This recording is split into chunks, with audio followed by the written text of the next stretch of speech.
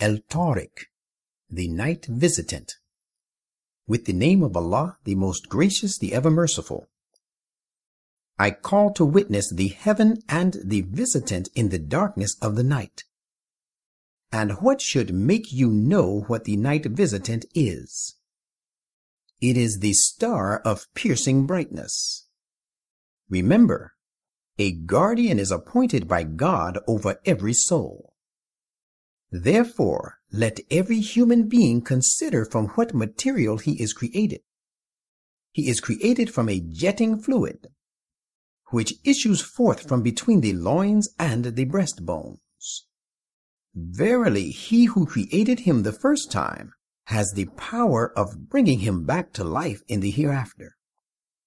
On the day when the hidden things shall be exposed, then the person who has engrossed himself in worldly affairs shall have neither power to defend himself, nor will he have any other helper.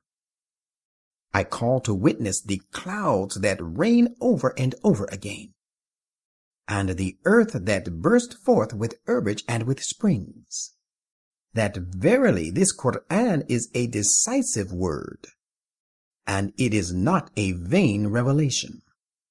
And they, the disbelievers, devise a device against it. And in return, I too devise a counter-device. Therefore, grant the disbelievers respite. Yes, grant them respite for a little while.